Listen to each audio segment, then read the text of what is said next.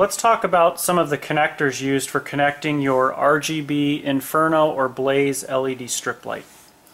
The first and most basic connector is this connector here. This is a snap connector. You can open your lid. You'll see that you've got your color-coded wires coming in and that there's 4 chrome pins on the inside. Your LED strip will fit within those. They'll slide underneath. One of the things you want to make sure of is that you have your voltage, which is going to be marked by a little plus mark with the number 12V, and that's going into the appropriate wire. If we were to insert it this way, it's backwards because the blue wire would actually be going in there. So this connector would need to be flipped around. You'll want to make sure that you peel back the adhesive backing before you slip it under. You'll just make sure that you just give it a slight little wiggle back and forth until it's securely underneath all of the chrome pins. Once you have it done, you can snap your door closed, and now you've got your connection and you can move on to your next one. In some cases though, you're going to need to be able to lengthen the distance between the connector and the LED strip light. In order to do that, you can take your scissors and you can cut the connector in half. Now that gives you 2 ends. You can take a pair of wire strippers. This style wire stripper allows you to strip more than 1 wire at a time by inserting the wires across and just pulling. And now you can see all 4 wires were stripped equally. You can then peel these back and take a piece of your RGB connection wire with your lever nut connectors, and you can then add wire to this and lengthen it to go out to the distance that you need.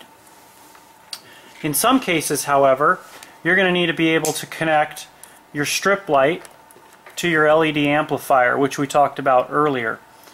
Now the LED amplifier, what that does is that allows you to take the signal that's coming from your control box and it adds power to your strip and then amplifies that signal for long LED runs.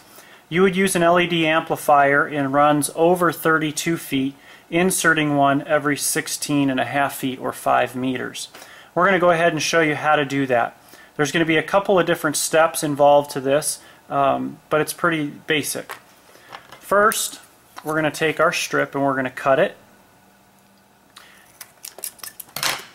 And we're going to have our LED amplifier spliced between this strip. So this would be 16.5 feet coming in from the controller, and then this would be going out and continuing on down our run. You'll notice that the LED amplifier has a red and black wire coming off the bottom section of it, and that red and black wire is to add power to the amplifier as well as to the strip that's continuing on down your run. You'll want to make sure that your power supply is sized per the number of feet that you have in your LED strip that you're continuing on with. In order to make the connection for this LED amplifier, you need to have one of these pin connectors that plugs into it that's connected to your strip. So we're going to show you how to connect that 4-pin connector to your strip. And we're going to do that using our soldering tools. You want to make sure that your strip has the copper dots exposed after you've cut it. It doesn't matter which way you flip this around as long as the pins just line up over the top of the strip copper dots themselves. So let's go ahead and solder this on. Let's take a moment to discuss some of the items that we'll need in order to give a good solder connection. First, you're going to want to have a good soldering iron. This is a solder station. You want to make sure that your soldering iron can be dialed up to at least 450 degrees Celsius. Next, you'll need a brass sponge for cleaning the tip of your soldering iron. So as you make your each solder, you'll push it into the brass and then it cleans the tip, making it shiny and avoids the solder sticking to it. Then you'll need a decent rosin core solder, such as this one. This is a 0.093 diameter solder. So these will be the components you need to get a good solder joint. Okay, now that you have a close-up view and you can see in detail how we're going to solder this connector on, we're going to show you just a quick, easy tip in order to make your solder connection go smoothly. First, you're going to want to take and clean the tip of your solder gun like we showed you earlier with your brass sponge. You'll take your rosin core solder and you're going to put a drop of solder just on one of your copper dots. Once you do that, that allows you to put your copper or your connector, your 4-pin connector, over the top of that solder point that you just made. You'll want to hold it with your finger and just let the solder just melt out over the top of that first pin. Now, the ability that that's going to give you is to lock that pin in place so it won't move around as you just put a drop of solder on each connection, which we're going to do now.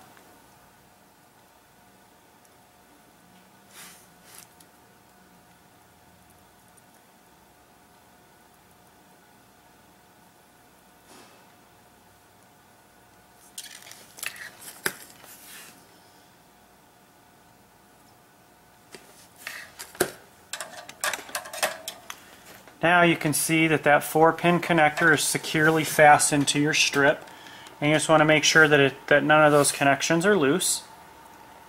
Now the ability that that gives us is this is the strip coming from our LED controller, the RGB controller, and now we're going to be able to input our amplifier right onto those 4 pins, and now our first connection's made.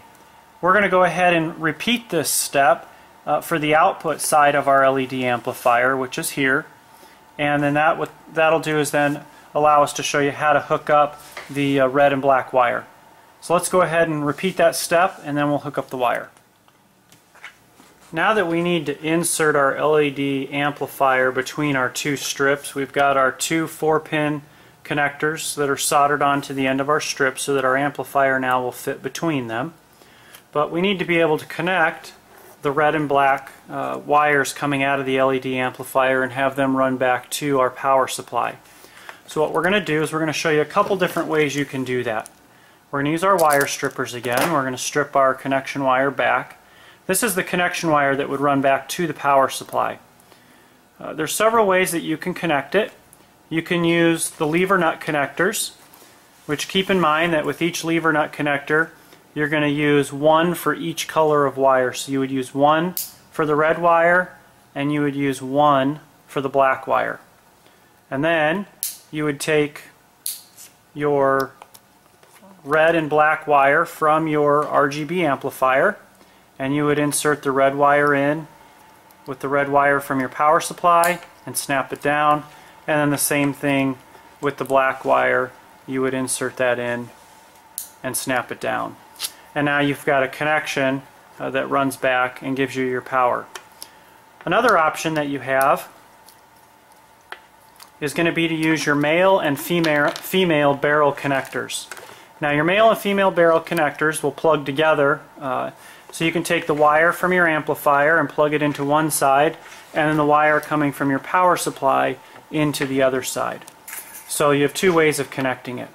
So once that connection's made, all you have to do is take and make sure that you look here clearly. It's marked input. So input would be the input from your RGB controller side where the lights are coming from, and output would be the lights going out to the end of your run. And once you plug that in, now you're set. And this amplifier will then carry the signal every 16 feet and amplify it so that you don't lose signal and then your lights end up doing something different down the run. In case you don't have the ability to solder on your connections as we've just shown you, we're going to show you how you can use the connectors that are included with your amplifier to make this connection. What you would do is take this connector here that comes with your LED amplifier. You would insert your chrome pin on the inside like that, and now this allows you to plug directly in to the end of your amplifier. You would repeat that process on the other side, plugging it in here as well. So now you've got your connection, and then you'll notice on the other end you have your snap connectors, and that's where your tape will actually fit inside of these, just like our normal snap connector for the RGB lights.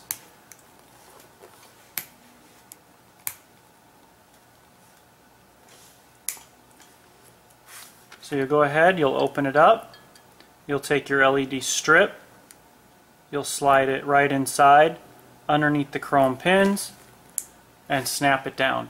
And now you've got your connection made for your amplifier. And you can just take it, and there's enough room there to be able to loop it around and secure it to keep your lights close together. So just an alternative way to hook up and make your installation clean and neat. Okay, we've got our LED amplifier. We've taken a piece of our connection wire and we've run it all the way back to our power supply. So no matter where you are in your installation with your LED amplifier, you need to have the wire that's coming off of the bottom of it connected to a wire running all the way back to your power supply. Once you do that, you'll then be able to take your amplifier, and you'll notice that on your amplifier there's a little black arrow that has the positive marked on it, and you'll just want to make sure that your LED strip also that has the 12 volt positive is going in and matching up with that. So we've got our input side here, so we're matching up our 12 volt positive on our strip to our positive mark on our amplifier. And then we're going to take our strip that's going out the other direction, and we're going to do the same thing. We're going to match that up, and we're going to plug it in. And now you can see that we've got our light, and this is giving power to the next strip, as well as we go through these different color changing modes, it's amplifying the signal from our controller. So you'll make this same connection with each additional reel that you connect to this particular controller. You'll put one of these amplifiers in. And what's nice is this is the smallest amplifier on the market today. There is nothing smaller. Your normal amplifiers used to be about the size of this controller. We've reduced that technology down to something that's not much bigger than your thumb, and it's very thin. It's not even quite 3/16 of an inch thick by about 1.5 inches long. And what that does is if you're doing lighting and crown molding or in a niche somewhere in a cove, it allows you to use the amplifier in a very small location without running a bunch of wires to get you there. So that's how you hook up the basics of an LED color changing system.